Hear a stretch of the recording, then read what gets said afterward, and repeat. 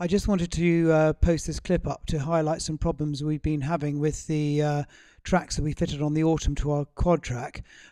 We have fitted two new front ones recently, and we took the rear ones off to look at the rollers, and we've noticed that there is some crazing in the tracks around this Kevlar coating, which they now put over these new tracks. To provide a lubricant between the track itself and the drive wheel. But we've noticed that in between the lugs, the Kevlar coating has started to craze.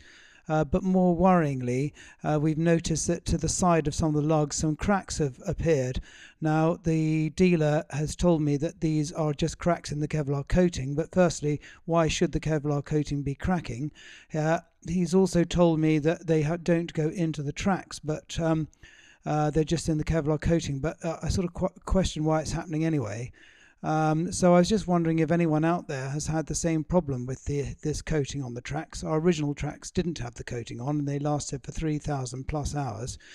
But if there is anybody out there who has had a problem, I'd quite like to highlight it now with the dealer so that we don't have problems going into this autumn 2012. So any advice or help would be really greatly appreciated.